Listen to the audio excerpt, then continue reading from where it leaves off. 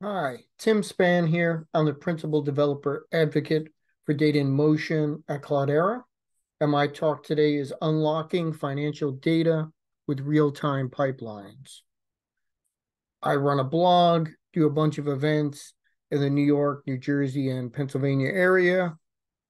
Reach out if you're interested in learning more about streaming with real time, streaming with machine learning, streaming from the edge, lots of different things. Let's get into it. We don't have too much time here. What is real time depends who you're talking to. Usually in financial, you're talking as low as possible. You want to have the lowest possible latency when you're doing things like trading. Most data, though, is not in the trading realm. Maybe it's a second, sub-second. That tends to be where most data is, and we'll see a lot of different ones. To do real time, it'd be nice if you could do things with just one application, but it tends to require different systems working together. And with the open source, we can get a lot done for massive size projects, which tend to be the case for financial. Now, data does not just sit somewhere and never have to go anywhere. You have to share data between different clouds. Maybe it's because your organization has grown over time, or you have to deal with partners, or there's some open group that requires you to share data. And that can be in all the major clouds, on premise, private cloud, and getting all that data distributed and processed is difficult if you don't have an open source low code tool like Cloudera Dataflow to manage that. And very often we'll have sources of data at the edge. This could be at an ATM. This could be in a bank branch. This could be in a moving vehicle. Could be in a plane, train, lots of different places. Minify lets us run on any of these devices or run on a container next to another application. Lots of power from being able to run at the edge and run machine learning and deep learning models there, push different resources there on demand, and figure out what's going on there, change the flows, get that data. Very often we'll push that right into Kafka, where Flink could do some real-time analytics on it, powering machine learning, open data lakes, visualization, alerting, uh, filling all different types of data stores, and doing real-time decision making on that. And for financial, very often we'll start with NiFi, where it'll get financial data from somewhere. Could be change data capture, could be a REST feed. Lots of different interfaces have data, and often it's real time. That event happens. I want to get that right away. Someone charged a credit card. I want to know right away. All these things happen immediately.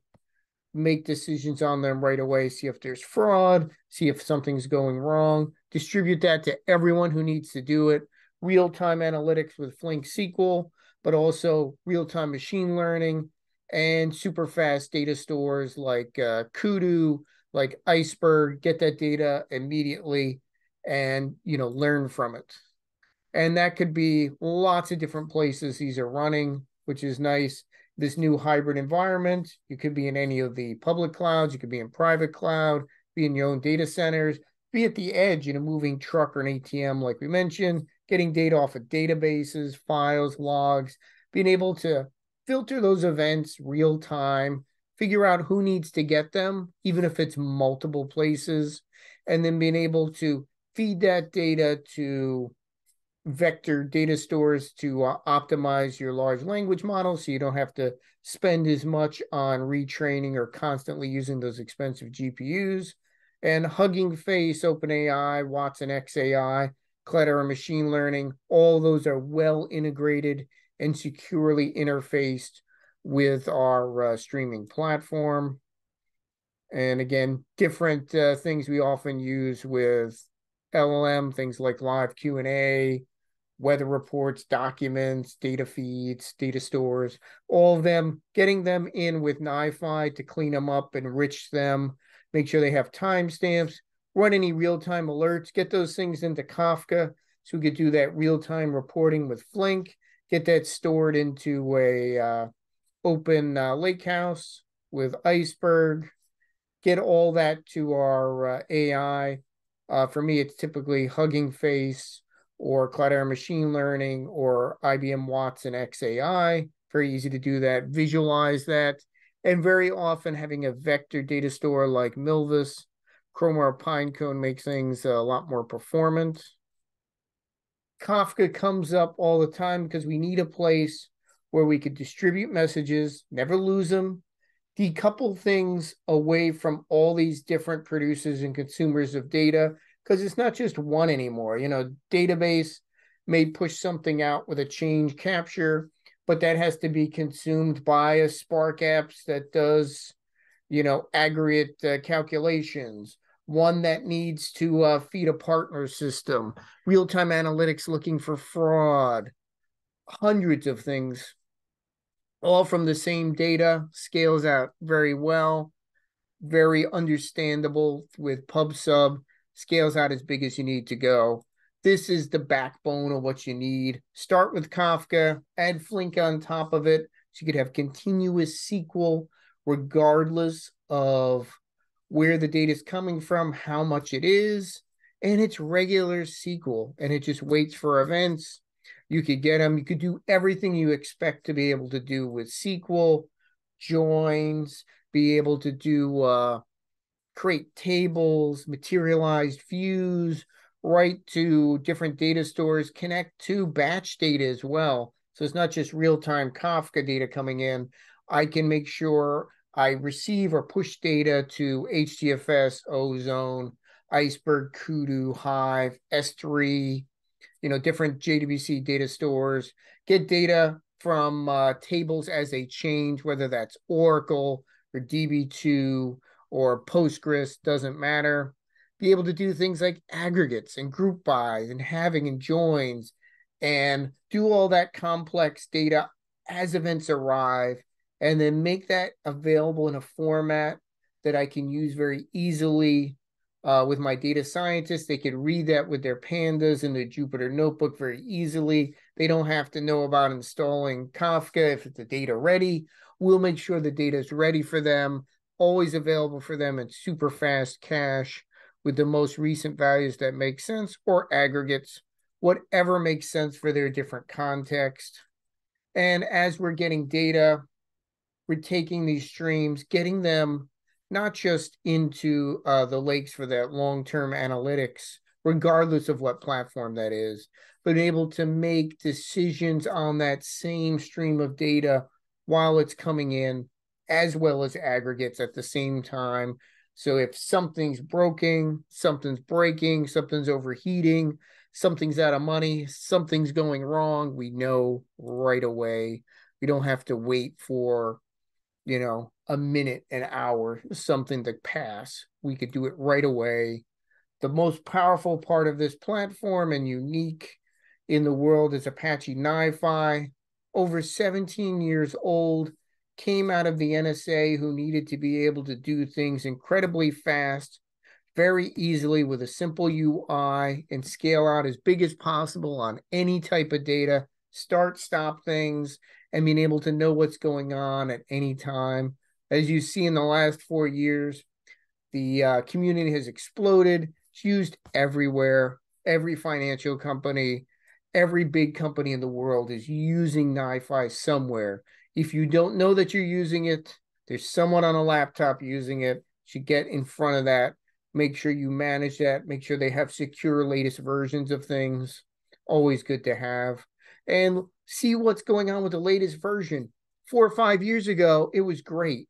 Now it's even better, more options, more capabilities, more environments to run. We can run things on the edge with a tiny C++ footprint.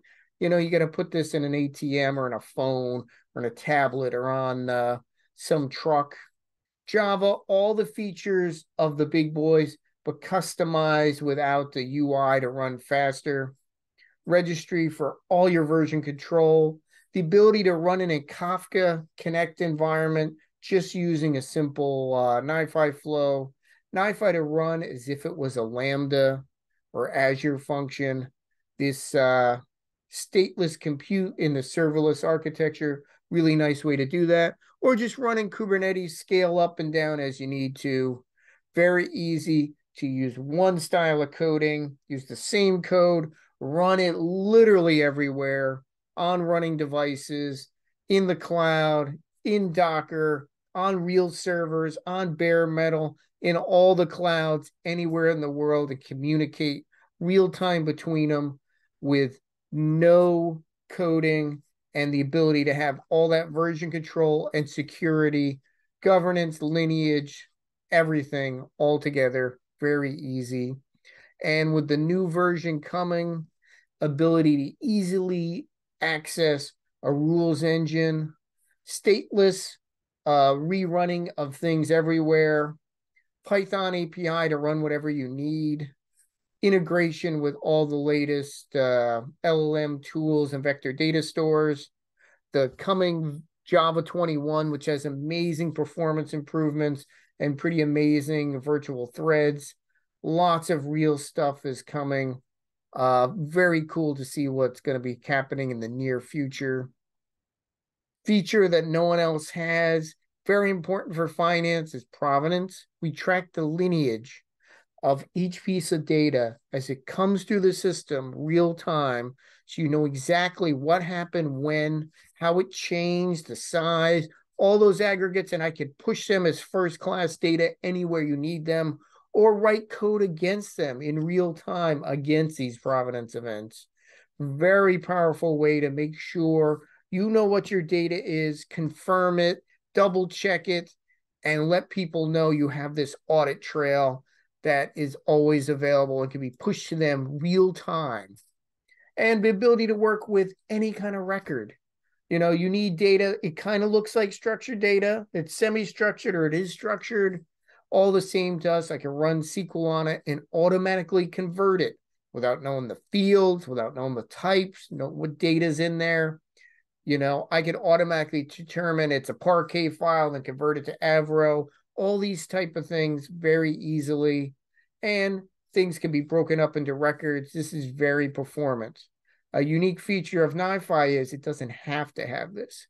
If your data is an image, if your data is a PDF, a Word document, Excel sheet, or some weird format that you've come up on your own, or is a new format that isn't very structured, and there's no way to kind of script it like you can with a log or window event or syslog or Grok, you could just operate on it as if it's a binary. And we work with images as well. We can send them to different AI models.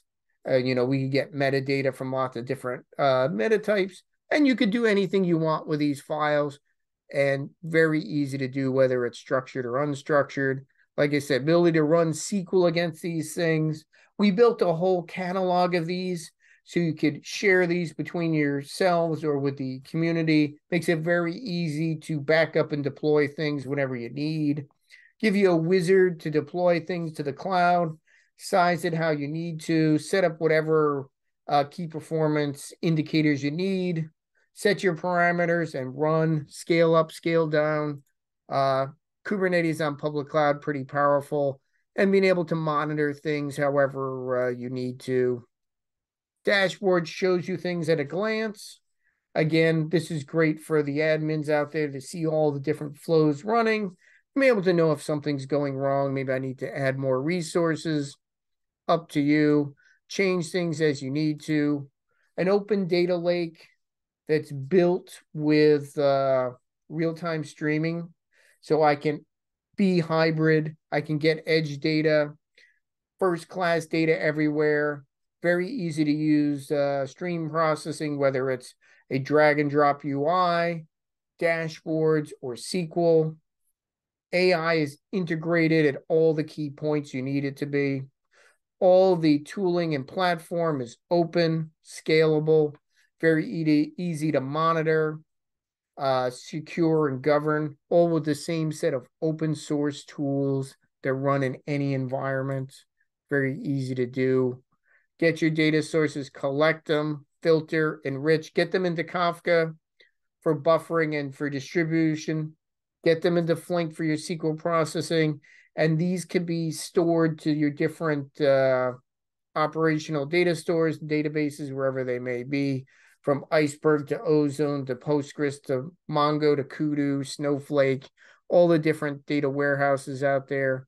Do that securely, do that with full observability, full scalability, and as cost effective as possible, and move that workload wherever in your hybrid environment makes sense. And it doesn't matter what the data starts at or where it ends, all can be managed in one place at any scale. And obviously today, everyone's interested in these large language models. What you could do now with some of this AI is pretty impressive. That is integrated as part of our environments. We've already been tested and worked with the major vector databases. We have the ability to run all the data engineering you need with Spark, Python, Dask, and Ray. Work with all the AI and LLM libraries out there, whether it's LangChain or Ray or anything from NVIDIA, with the ability to do whatever you need in Python. And all the models tested from Hugging Face, from IBM Watson XAI, OpenAI, wherever your PyTorch, TensorFlow, wherever they're running from at any scale, and be able to integrate that so I could do real-time streaming classification with NiFi or Flink, and I could deploy models on the fly, even deploy them to the edge, have them deployed, tested, then run, and then get that data as part of multiple streams, whether it's running at an edge, whether it's running anywhere in the cloud, any container, any kind of place you need it to run, bare metal, we run that at any scale while being able to give you the full life cycle of large language models, ingest your data, wherever it's coming from, wherever it runs, however, doesn't matter. We'll get that into the stream, get that stored wherever you need it to be. We enrich it as it comes in. I can enrich it with vector data stores, with relational databases, with NoSQL stores, get that into a buffer, whether that's Kafka, Pulsar, JMS, whatever you have, get that into real-time analytics with Flink, combine things, do alerts, get things to data stores, build materialized views to build applications and dashboards, send out real-time data to Slack and different Discord and wherever you need to send messages, email, being able to ingest, edit, alter, and write out all kinds of Google and Microsoft documents, being able to interact with the edge. Like I said, an edge can be an ATM, edge could be a container, it could be anywhere, it could be your desktop where I need to monitor for cybersecurity, I can monitor real-time cameras, ingest is combine all these things together, make things more popular,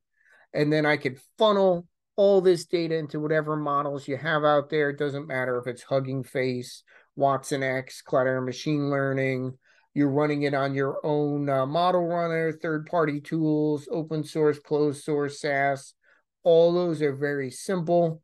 We've got a bunch of examples out there if you want to take a look with all the source code. I've done some with sentiment analysis, with some large language models from IBM Watson XAI, including Granite and Google Flan. Lots of different options out there to distribute, deploy everything wherever it needs to be.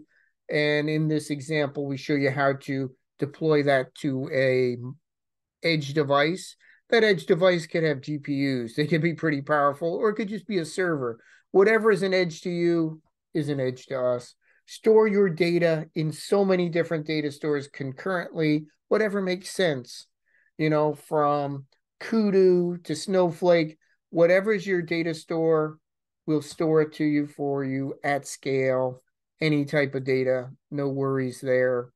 If you're interested in trying out some open source LLM, we've got everything set up so you could do that with a couple of clicks. So if you're interested, reach out and you could do CML. Thank you for going through these slides. You'll have these available. I just wanted to get through that. I know I don't have too much time. I wanted to show you some real code, and I'll go through as much as I can in my little time I have here. This is the Edge Manager. This is where I could see all my devices responding and see, okay, what's going on here.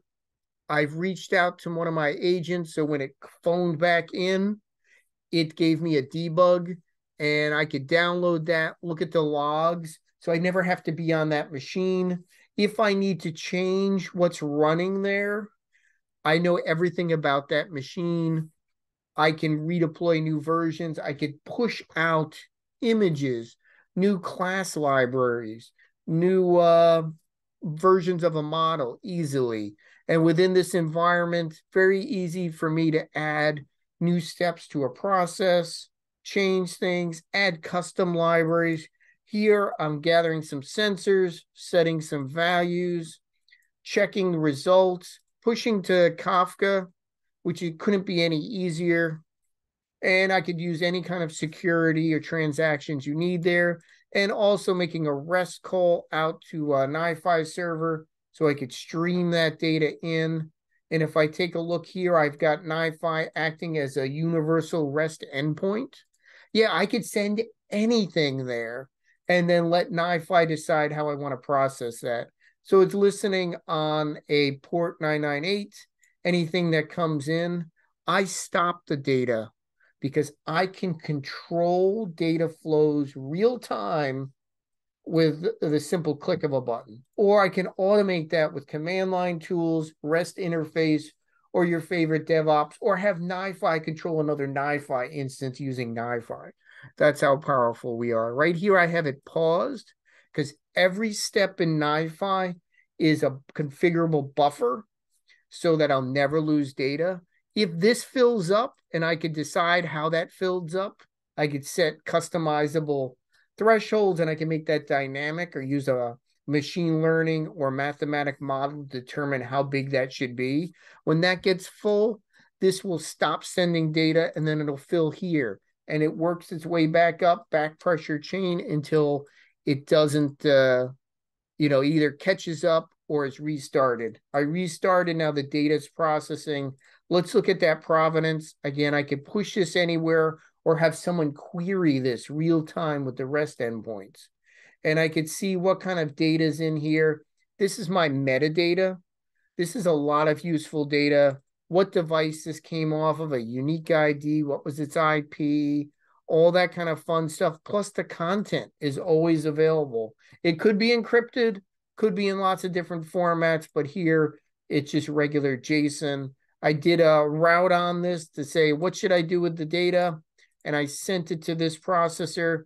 This has a little controller, so I don't send all the data at once. Some downstream systems can't take that.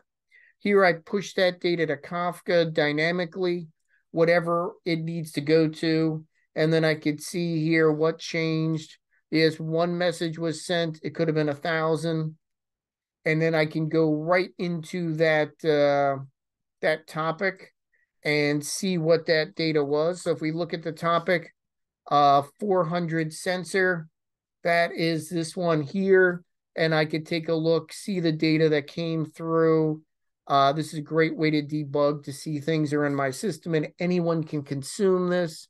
For example, a real-time job within Flink SQL, very easy for it to read data, lots of different endpoints, whether it's the results of some LLM or what have you.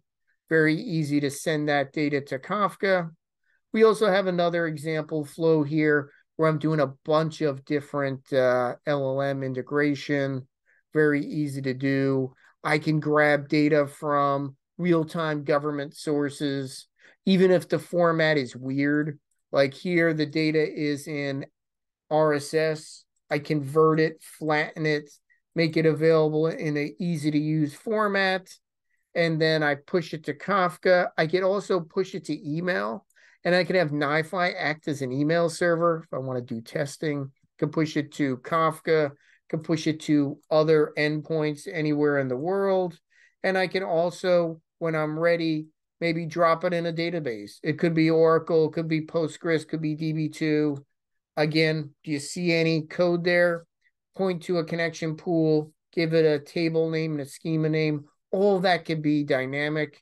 There's no hard coding of field names. When data changes, we have convertible schemas, or NiFi will figure those out for you on the fly. really easily. I could get things like stock data, and I'm getting stock data for some REST endpoints here, and I'm converting them. Here, I want to make sure I have a timestamp and a unique ID, again, very important for tracking data. And then I'm going to push that into Kafka, again, to share this stock data with whoever needs it, whatever application. Super simple, just to give you a quick taste of it. Thanks for coming to my talk. If you want to unlock more information, definitely check out some of my URLs here. Come to my meetups. I've got them in New York, in New Jersey, and online. Thanks for attending my talk. I hope you learned a little bit.